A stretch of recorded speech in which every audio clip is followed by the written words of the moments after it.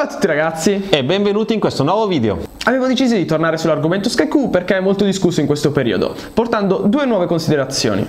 Una, come dice il titolo, riguarda il 4K divisa in 3 dubbi. Abbiamo usato un titolo così forte non per criticare la qualità video del formato 4K, che è ottima, ma per il servizio 4K offerto da Sky. Punto primo. Per usufruire del 4K abbiamo bisogno di una TV 4K, che non penso tutti hanno. Noi l'abbiamo. Certo che no. E quindi? Mettiamo che un buon 20% andando sull'abbondante degli abbonati Sky ha un televisore 4K, mentre il restante 80% ha un televisore normale, quindi pagando SkyQ non usufruirà mai di questo servizio. Quindi ci chiediamo perché devo pagare SkyQ col 4K se non uso il 4K. Ma supponiamo anche di vincere un televisore 4K alla tombola di Natale. Come me lo dà Sky il 4K? Come me lo porta a casa il 4K? Tramite il satellite? Quando sappiamo tutti che anche solo con l'HD, che attualmente tutti hanno, è molto sensibile al meteo, cioè basta una folata di vento, un temporale, Piccione che si appoggia, sì, un piccione che passa via davanti alla parabola, o un temporale anche a 50 km da casa nostra e il segnale va via. Conosciamo tutti la solita scritta che esce sulla TV. Sky potrebbe rispondere ai clienti dicendo: io vi offro il 4K in on demand. Ok, questa sarebbe un'ottima risposta da parte di Sky, solo che l'on demand necessita di una rete internet abbastanza potente. E diciamo che Sky forse ha dimenticato che sta attivando il servizio in Italia, il 28° paese europeo nella velocità internet. Quindi siamo praticamente a metà classifica tra gli stati in Europa. Giusto. Con una linea internet. Se calcoliamo che abbiamo davanti a noi forse al primo o secondo posto la Romania. Se si abita nelle grandi città o comunque luoghi in cui c'è la fibra, tutto questo si risolve molto facilmente, ma con una linea internet anche normale, quando già stai scaricando qualcosa e vuoi vederti un film in HD, già un po' fa fatica, ok? Se non è elevata. Spesso ti suggerisce di scaricare il film in SD, esatto. Cioè quindi... Figuriamoci in 4K, un pomeriggio. No, ma anche perché poi se un film lo sto guardando in streaming vorrei vederlo in quel momento. Esatto, non per un giorno dopo. Cioè scaricarlo e poi guardarlo domani. Cioè allora che servizio di melma è? Esatto. Quindi secondo noi Sky dovrebbe scindere quello che è l'abbonamento SkyQ da il 4K. Sì, dovrebbe scorporare il prezzo del 4K, cioè supponiamo che chi è abbonato tipo noi da più di 6 anni ha l'HD, che quindi pagherebbe 4 euro al mese di... no, 4 euro ogni 4 settimane, perché sì, ci inchiappettano pure lì. In questo caso dovrebbe far pagare, che ne so, 2 euro di canone, sì, per SkyQ e 2 euro opzionali se uno, esatto, attiva o meno il 4K in base alla sua esigenza. Sì, posso averlo perché ho la linea internet che va di brutto, posso averlo perché ho il televisore, anche perché se arriva il tecnico a casa e mi dice sì, la linea internet va, quindi posso portare il 4K.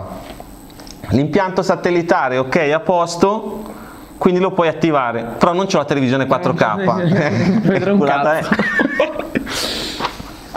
Allora, la percentuale del 50%, ovvero dai 4 ai 2 euro, è una stupidata, ovviamente non sono... Sì, non era una cosa ipotetica. Però non sarebbe per niente sbagliato. La seconda considerazione riguarda il decoder di Sky. Molto datato, molto brutto, soprattutto esteticamente. Con SkyQ si rilancia con un decoder molto più figo sia esteticamente che nell'interfaccia utente. Non che ci volesse tanto fare meglio di quello di prima, un poco, bastava poco.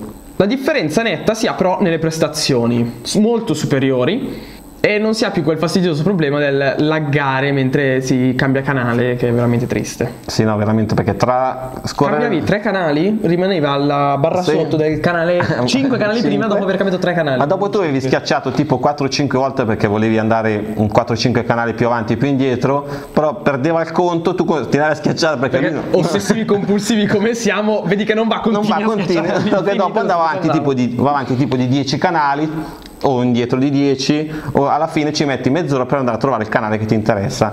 Ma questo perché l'hardware del decoder che tutti abbiamo ormai è non vecchio, di più, quindi molto molto lento. È come se andassimo a prendere un PC che era nato per Windows 95 esatto. E vogliamo fare andare Windows 10, e come cazzo fa andare? Quindi perché Sky dovrebbe darci il decoder nuovo in sostituzione di quello che abbiamo? Va così bene quello vecchio. Insostituibile, ci siamo affezionati ormai. Cioè, secondo noi Sky dovrebbe darci il decoder nuovo in sostituzione di quello vecchio, senza le funzioni di Sky Q, che quelle le farebbe pagare a parte con l'abbonamento Sky Q. Però se io sono cliente da 6, 7 anni, 8 anni, cioè perché cavoli non mi devi dare il decoder nuovo per usare la tua piattaforma, a cui pago l'abbonamento per usare la tua piattaforma? Però no, continua a usare il decoder merdoso, così la mia piattaforma la usi di merda, utente pessima. O se no fai Sky Q, così aumenti il tuo abbonamento di altri 5, 10, 15 euro, 20 in base a quello che è lo sconto che uno ha, più lo costo iniziale di 190 euro. Anche perché comunque i decoder che abbiamo erano già obsoleti da nuovo. Le nostre considerazioni sono tutte qui, cioè volevamo solo aggiungere qualcosa rispetto al nostro precedente video. Sì, considerazioni di utenti Sky da 7-8 anni, muto quanto? Poi sappiamo anche 10. Anche 10, minchia, di già. Sì, Quanti soldi gli abbiamo dato? Botte, non ci dà neanche Sky Q gratis, bastardi. Ma neanche solo il decoder, no? Neanche solo il decoder. Devi pagarlo. Come se gli mancassero i soldi. Sì. Murdoch, merda. Vabbè. E il video finisce qui. Ci vediamo alla prossima. Iscrivetevi al canale, mettete un pollice in su se il video vi è piaciuto. E alla prossima. Ciao. Lo paghi? No, se lo rompi te ne danno un altro. Il ricondizionato, cioè usato. Tipo a me questo qua è più merdoso di quello che avevo prima. Quello che avevo prima si è scassato, mi hanno dato uno più merdoso, perché loro l'hanno fatti fare tipo alla Samsung, alla LG, alla minchia, sto cazzo. E quando si rompe tu glielo porti e te ne danno uno ricondizionato, cioè uno che si è già scassato, un altro tizio che è venuto lì. Quindi se tu avevi prima quello fatto dalla Samsung, ti trovi quello fatto da sta minchia, e questo qua è nettamente più lento di quell'altro. E l'unico modo per fartelo sostituire questo è dare il culo. No, è bruciarlo. Se tu dovresti fargli fare un corto, si è rotto, allora te lo cambio. Se tu vai là e gli dici ma perché non mi dai uno che va di più di questo che è una merda? No. Però fargli fare un corto. Un corto sì.